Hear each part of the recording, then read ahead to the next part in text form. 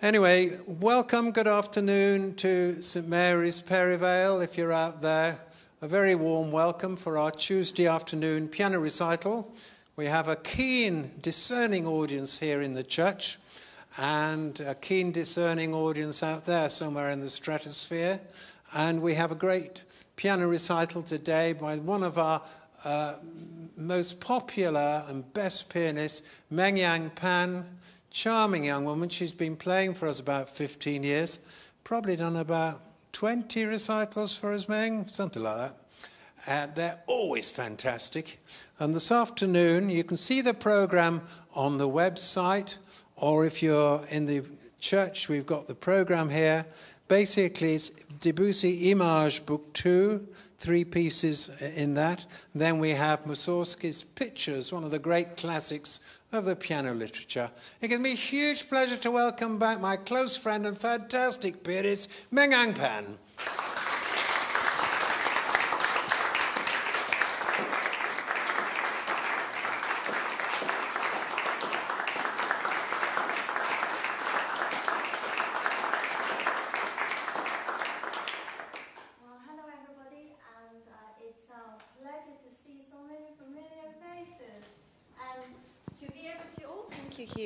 And to be able to, oh, you can hear this better.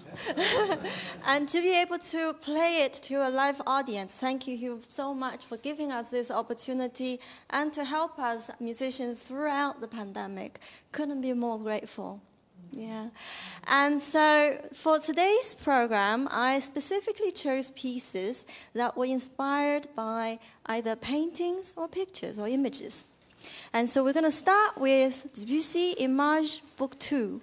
Now, this is a book that consists of 3 little piano pieces. And the first piece is called Bells Through the Leaves. And you will hear that it has a quite outwardly tonality. That's because Debussy was very much inspired by the gamelan music, which he first heard when he visited the Paris Universal Expo. And there he heard Javanese musicians play at the expo. So the piece is very floaty. I think it consists a lot of different gamelan instruments, and that is something that I want to kind of bring out during my performance. And the second piece has a very poetic title, which is called "And the Moon Sets Over the Temple That Once Was." So again, it has. Apparently, the title comes from a Chinese poetry, so again, a little bit of Oriental influence there. And in comparison to the Bells Through Leaves, which has a very long melody, this time the melody is quite fragmented, and the piece is filled with very pungent dissonance. And what I would recommend everybody to listen out for is the almost floating sonority. It's absolutely surreal and it's beautiful in a very sort of melancholy way. And finally, we have probably one of his most famous pieces out of his set and also in his compositions, and that is The Goldfish. And in comparison with the previous 2, this one is full of virtuosity, and it's very charming, graceful, and he basically composed this based on a painting that he actually owned himself. And it's a pair of gold-colored fish set upon this lacquer sort of panel. And it's just incredible to play. So thank you. Well done.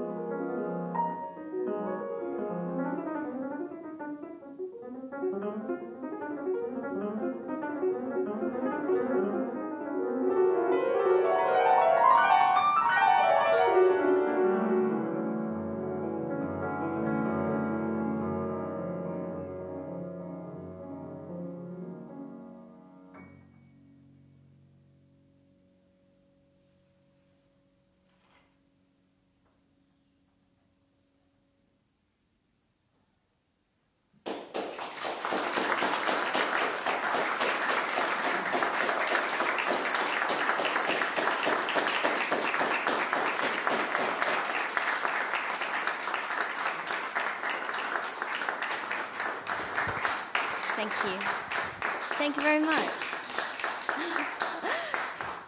Thank you. Wasn't that entertaining, the goldfish? It can really come alive, doesn't it? Well, talking about something else that's coming alive, and that is the pictures of the exhibition. So this is a huge 35-minute piece, and I played it for about 10 years of my life, and I feel that every time I play it, I grew closer to it. It becomes more personal to me. And I think that is why, again, today I want to play this for you, because I can really connect with every single character that comes from those paintings. So what are those paintings? So the original painter is actually a good friend of Mussorgsky's, and his untimely passing was actually the sort of incentive for Mussorgsky to write this piece. And actually he wrote this in a frenzy, and I think it took him 20 days to complete the whole work, which is incredible. But soon after the piece was actually published, though, many composers start to transcribe this piece for orchestra. So I think a lot of people who don't really go to concert very often probably are more familiar with the orchestra version of this piece rather than the actual piano work. So I think it's really good to actually hear the original work to get a sense of just how grand and how personal this work is. Many paintings in there include a very sinister looking gnome, which is actually built into a nutcracker. And we also have fighting kids, fighting each other, sort of getting annoying each other. We also have a Polish cattle cart and old castle with a singer singing very melancholic songs. And on the other side, after I think about 20 minutes, we have pictures such as the market. There's like people fighting in the market. You can almost imagine people throwing vegetables at each other. I certainly do that when I'm playing that piece. And of course, because this is actually a piece written for his dead friend, there are pieces that's very spiritual. So there's one that's actually called "To the Dead" in the dead language, which is something that I think he's kind of spiritually talking to his friends. I'm sure I'm missing quite a few, but there's quite a lot to cover. But anyway, I really do hope you enjoy this, because I certainly do. Thank you, Meg. Well done.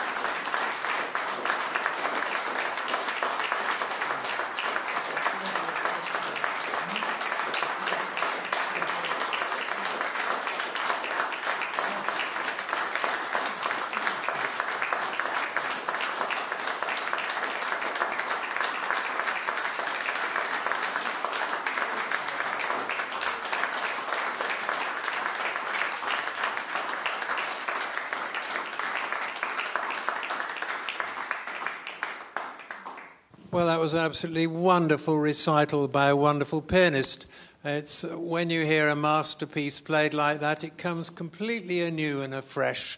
I thought the range of sounds and the characterization of everything was quite masterly. And although we've had that piece a few times here, never sounded quite like that. It was terrific. And so was the Debussy, wonderful pianist and super young woman and friend. And we'll get her back many time and oft. Just to thank you very much for watching from afar. Apologies for any minor glitches in the transmission. There will be a high-definition copy uploaded within an hour or two. So you lot in the audience, if you want to hear it again, can hear it when you get home. Later this week, tomorrow, we have a jazz piano.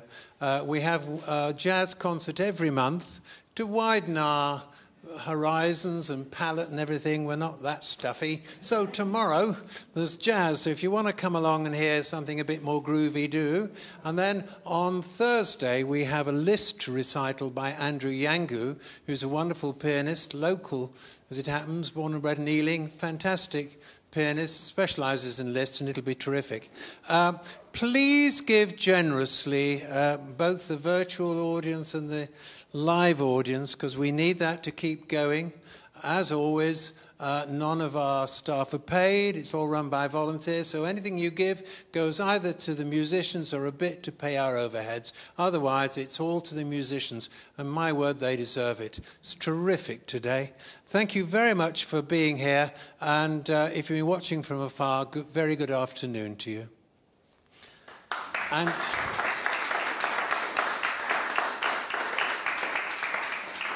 And for you here, thanks very much for being here.